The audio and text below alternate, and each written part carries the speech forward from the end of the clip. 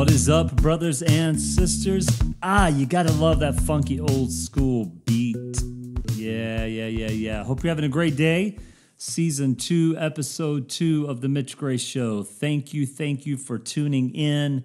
If you have not subscribed yet and you're just checking this out maybe from a link that someone sent you, make sure you subscribe to The Mitch Gray Show anywhere you listen to podcasts. And if you have subscribed, thank you very much for doing that. You can also check out our previous episodes, episode 1 of Season 2 a few weeks ago, and then also all the episodes of Season 2.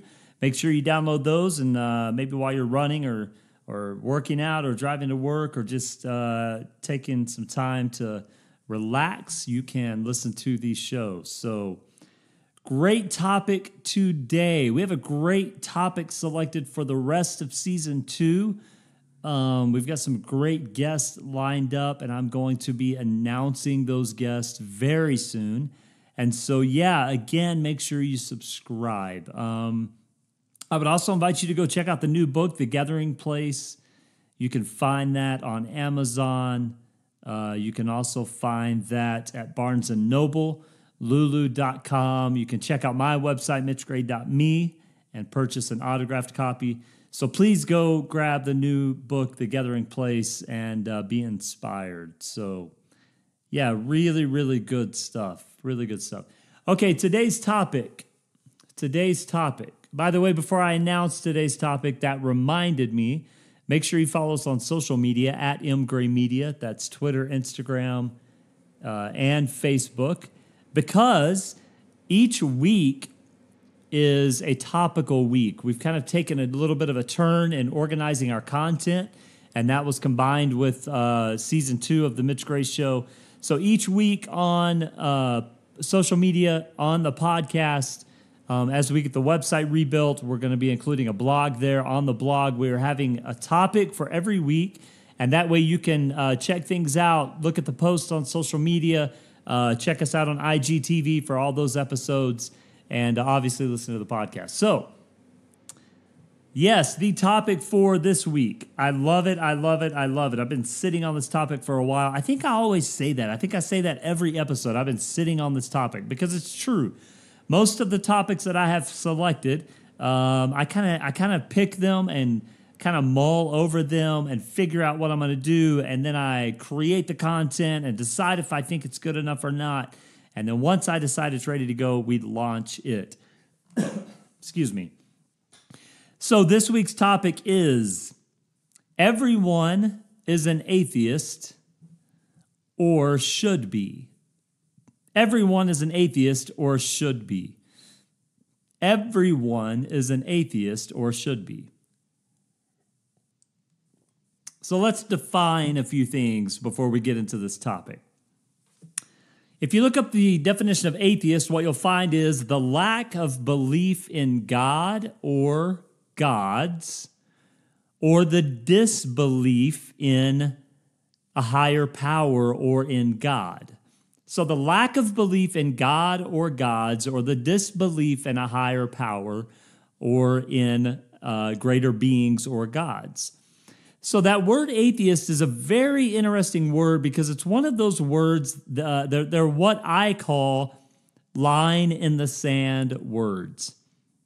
It's almost like we have these words in our vocabulary that a portion of people draw a definitive line in the sand and say, when it comes to this word, you are either on this side of the line or that side of the line. The problem with definitive line in the sand words is life is rarely specifically definitive, right? Like you can take a certain topic and someone may say, well, I stand on this side of the line on that topic, but you can take a similar topic, and because of experience and upbringing and knowledge, someone may say, well, now I'm on the other side of the line.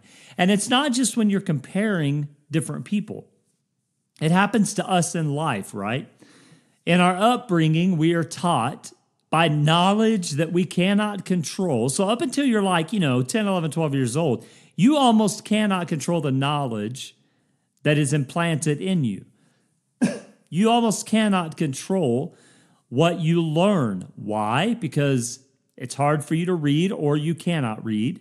It's hard for you to write or you cannot write. Now, it's changing a little bit, which is interesting because back in my day, and I'm not that old, but back in my day, we didn't have technology like we do today. We didn't have cell phones and iPads and computers. And for the people that did have computers, you didn't find them in most households, right? In fact, I didn't even have one in school all through my elementary and high school years. We didn't have a computer. What's interesting now is I see young children, 2, 3, 4 years old, that can already learn how to manipulate and navigate a phone, a computer, an iPad, or another type of tablet. These babies, these toddlers, actually know how to manipulate and navigate that piece of technology. And it's actually kind of miraculous. The problem with that is young human beings who do not understand how to filter knowledge are all of a sudden allowed to navigate some sort of knowledge. Now, that knowledge is usually found in the format of watching cartoons or playing games. But there's always little bits of knowledge in those platforms that you may or may not want as a parent that child to learn. So it's changed a little bit, but for the most part, let's just talk in generalities. For the most part, until you're 10, 11, 12 years old, it is very difficult for a young person to control the knowledge they are given. Basically, you grow up in a household. Maybe some of you grow up in multiple households. And so as a young person, you just hear things, or your parents teach you things. So your parents or your guardians or your grandparents, they teach you how to talk.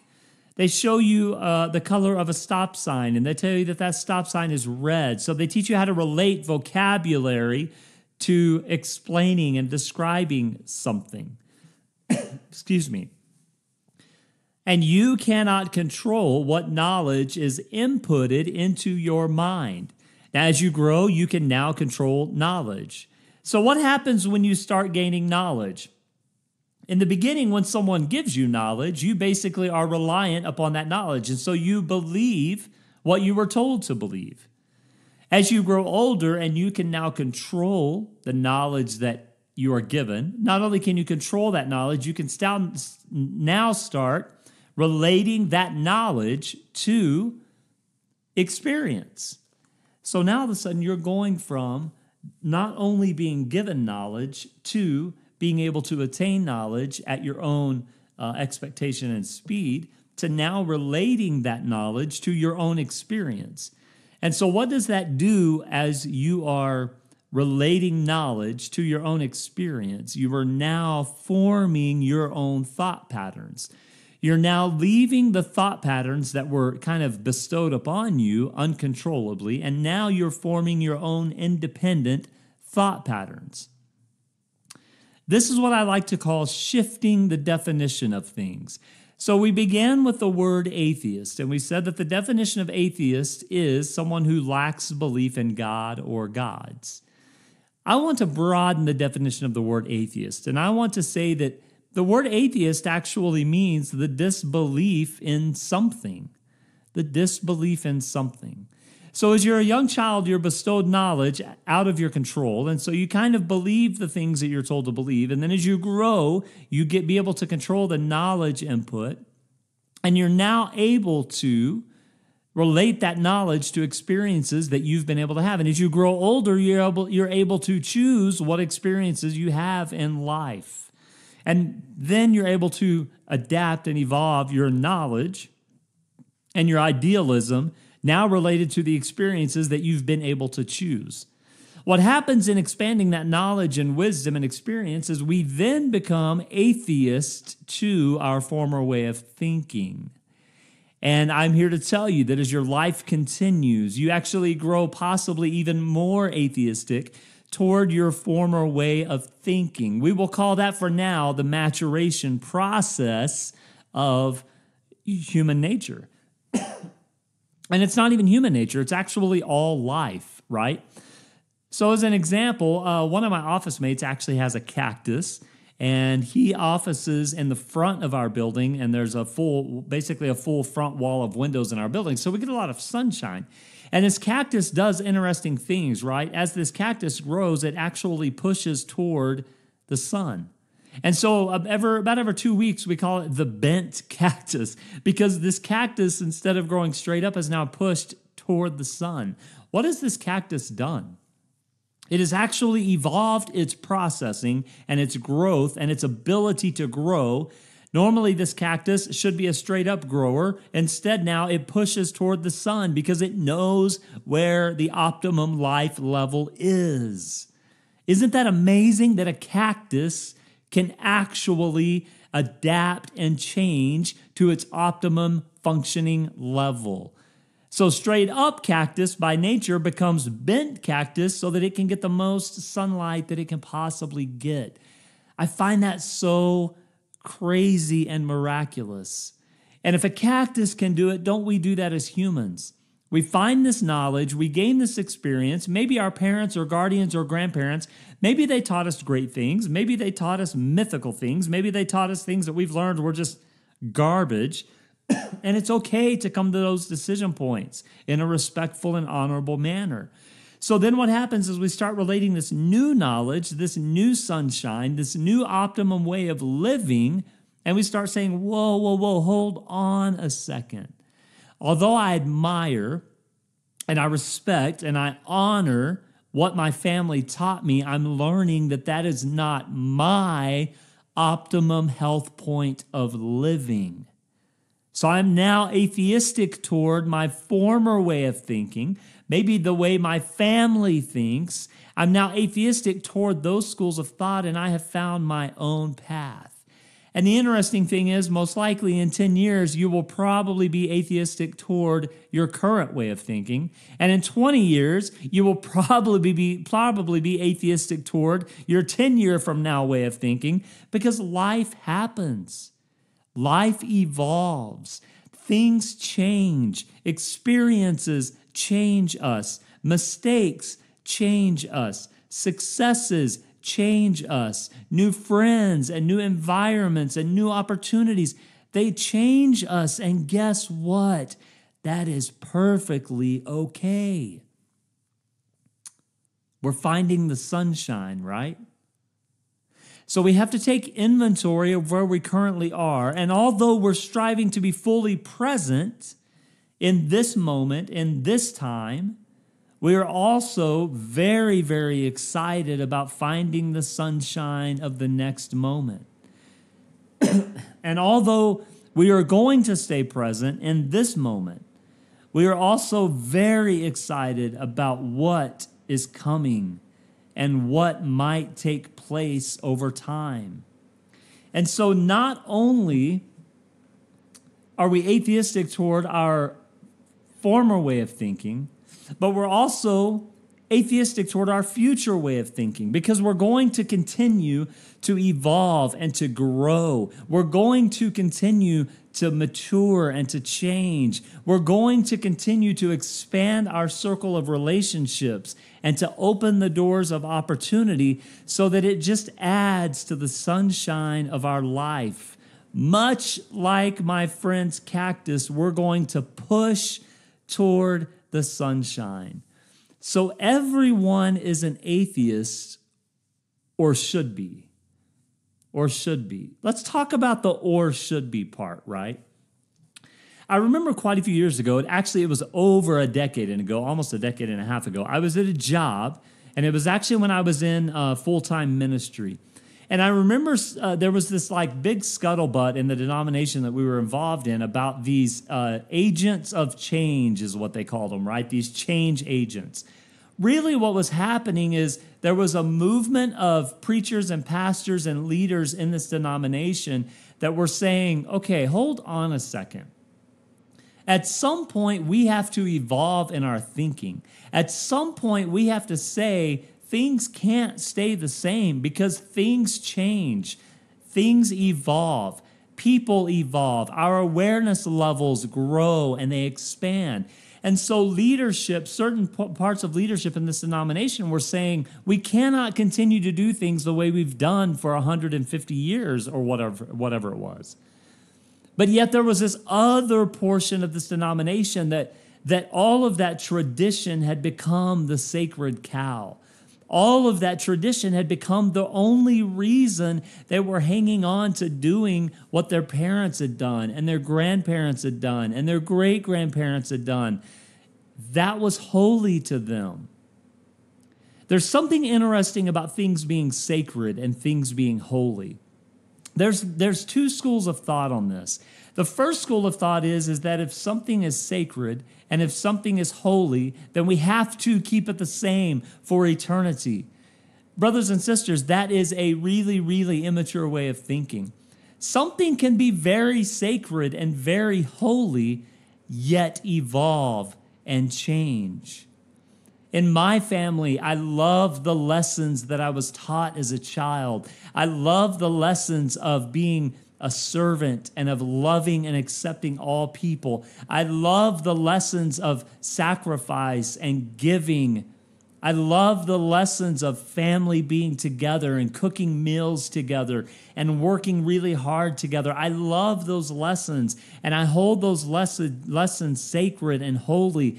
But it doesn't mean that when I raised my kids, I took them through the same scenarios to learn those lessons. No. I raised my kids. My wife and I raised our kids. I interacted with my family the way I saw best, with the best sunlight and the best compassion and the best humility. And it was a very different style than my parents had. But I still hold what my parents taught me very holy and very sacred. So back to my story, what was happening is there was a portion of the leadership of that denomination that was saying, no, we have to evolve. We can still hold our traditions honorable and sacred and holy, but still allow them to have their day and time, and their day and time is in the past. Yet there was another part of that denomination that was saying, no, this is why we exist. Really what they were saying was we exist for tradition only. That's not being fully present now. And so that segment of this denomination, they labeled these other leaders and these thought provokers and these futuristic thinkers, they labeled them agents of change or change agents. And I'll never forget, I had a man come to my office one day and he said, Mitch, I just have to ask you. I want to look you in the eye, man to man, and ask you, are you a change agent? And oh my gosh, if I regret something, I regret the answer I gave him because I didn't understand what was happening. I was too young and too immature. I didn't understand what was going on. I didn't understand the courage that I really should have had at the time. And I said, no, I'm not a change agent. I just want to be a person that loves people. Really what I wished I would have told that man is, yes, I'm a change agent because I don't believe anything stays the same. I don't believe anything stays the same. I think everything evolves. I think everything matures. I think the things in the physical, the traditions and the heritages, those come and go. They're kind of like the water running down the mountain. One season you can go up the mountain and the water has taken one path, and the next season you can go up the mountain and the water has taken another path, and it just kind of clears out and goes as it needs to go. That's how nature works, and I believe life works that way. If I could go back, I would tell this gentleman with respect and honor, yeah, you better believe I'm a change agent, because if we are the same in 100 years as we are today, something is wrong. Something is wrong. I can hold my traditions very near to me. I can treasure the lessons I was taught as a child. I can treat them with respect and honor. But at some point, we have to mature and we have to grow. And it doesn't mean that we're spitting in the face of all that's sacred and honorable. It doesn't mean that we're spitting in the face of the people that taught us those beautiful things. But what it means is we're walking our own path. And no one else has the right to tell you how to walk that path. There are millions of paths, brothers and sisters. We're all surrounded by the same beautiful mountain of life. We can all hear the same river of life that's running through the mountain. We're just all going to take a different path. Some of us like to go straight way up the mountain, right? There's some of us that are the trailblazers, and we love to just go straight up the mountain. And there's some of us that are the explorers, and we love to take the long way around because we want to discover, and we're curious, and we want to explore. There's some of us that are the campers, and we like to go for a few days and then spend a few days resting and relaxing. There's some of us that are the ones that love to play in the water or build swings. It takes all different paths, and that is beautiful. And there's many that have come before you and I, and they took their path. And when we look at their path, we honor that path. When we see their belief systems, we honor and we hold dear those belief systems. Because if it wasn't for those belief systems, good or bad, negative or positive, we wouldn't be where we are today. And let me tell you, brothers and sisters, the voices of positivity and the voices of hope are growing louder and stronger and more in number. It's just that you need to listen. You need to listen. Let me encourage you with this. If you find yourself not atheistic towards your former way of thought, then my question would be, what are you doing to invest daily in yourself? Are you surrounding yourself with new opportunities, with new friends? Not that you're going to throw the old ones away unless you need to, unless their negative influence on you is hurting your life. But are you expanding the circle of people around you? Are you expanding the circle of opportunities? Are you building new thresholds?